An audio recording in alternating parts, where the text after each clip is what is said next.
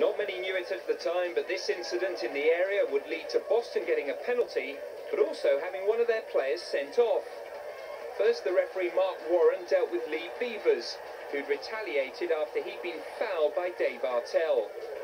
Beevers had already been booked in the opening 37 minutes, and so he had to go.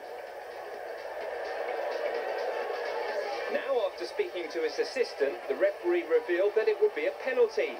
He booked the Mansfield defender Artell and told him that he'd just given away a spot kick. He wasn't pleased. So Boston, who'd just gone down to 10 men, could now go one up. But wouldn't you just know it, more drama. Keeper Kevin Pilkington denied Tom McManus. Caretaker boss Carlton Palmer nearly saw his Mansfield side win it, but Neil Mackenzie didn't get the reward his clever free kick possibly deserved.